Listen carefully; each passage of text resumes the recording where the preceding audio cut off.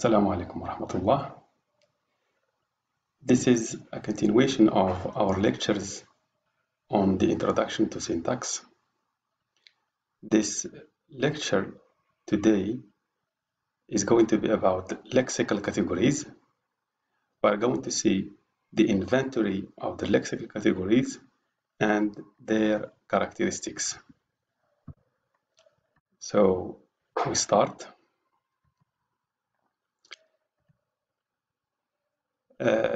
In today's recording, I'm presenting the characteristics of the lexical categories, namely nouns, verbs, adjectives, adverbs, using the three criteria that we explained in the previous lecture. What I mean, we're going to see the lexical categories at the level of their semantic criterion, their morphological properties, and their syntactic and distributional characteristics. So we start by the first kind of lexical categories, which is the noun. Semantically, nouns are usually used to name a person, or a place, or a thing, or an abstract idea, like beauty, anger, justice, and so on. However, in very rare or few cases, a noun can be used to denote an action, like a word like a thumb, when you do like this. This is an action which is expressed by a noun. So sometimes some nouns can express actions like verbs. The second characteristic of nouns has to do with their morphological specification. Most nouns have plural forms.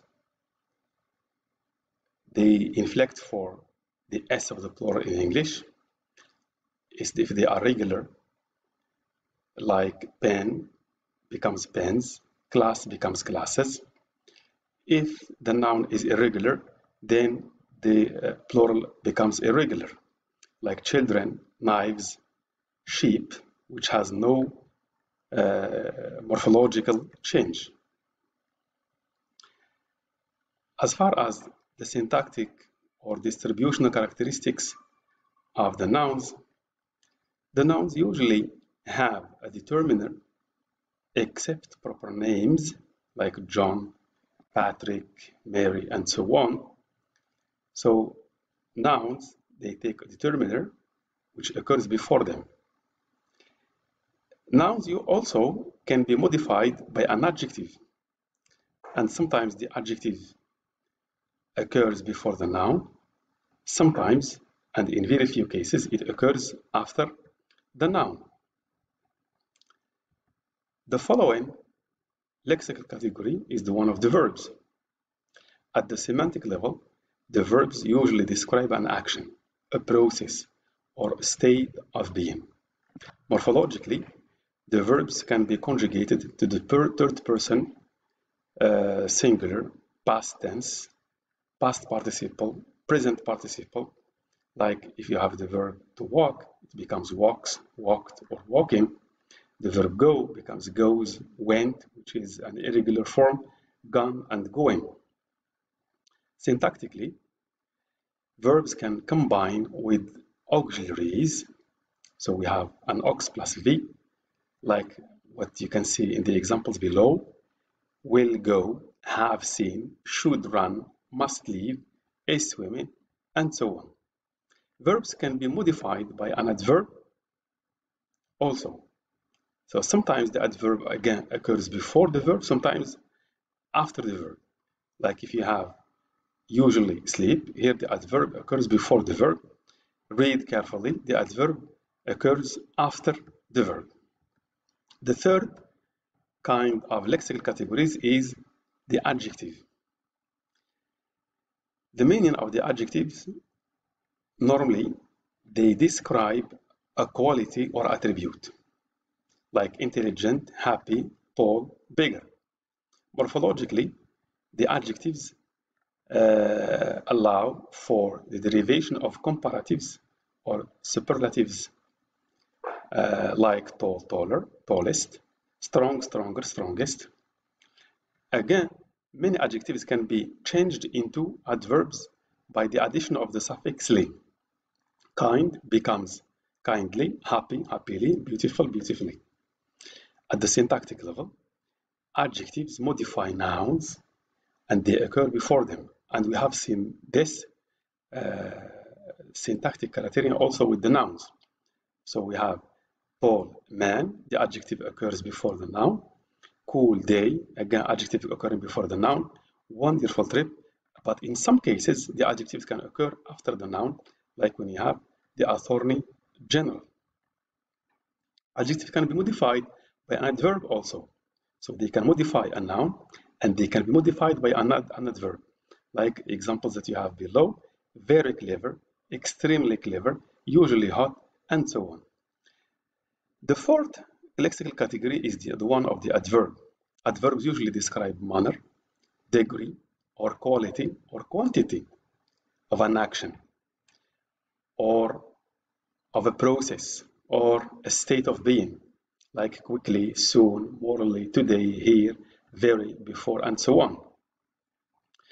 Morphologically, adverbs are often formed from adjectives by the suffix "ly", and we have seen this before.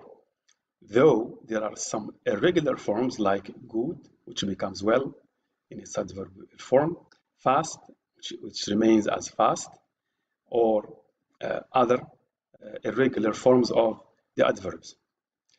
Syntactically, adverbs are used to modify verbs, hence the prefix "ad" coming before the term verb. They also modify adjectives, and often they modify other adverbs. So an adverb can occur after the verb as it can occur before the verb. Stop abruptly, usually eat, as examples. Sometimes also adverbs, as we have seen, occur before the adjectives. Amazingly cheap,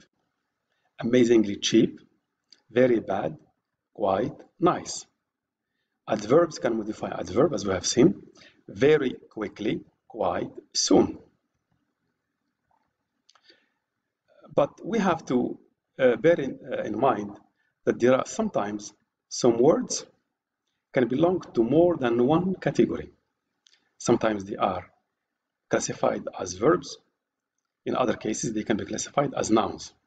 This depends on the context. So if you see the examples below, she talks very much. The word talks here is a verb. But when you say she is giving 3 talks, talks becomes a noun. So the same word can be classified into different categories depending on the context. The other example, it's cold versus I got a cold. In other cases, they have completely different meanings. They can be classified in different categories and they have different meanings, like I can't bear the noise. The word bear here, okay, which is a verb, and then there is a bear in the wood, which refers to an animal, which is noun.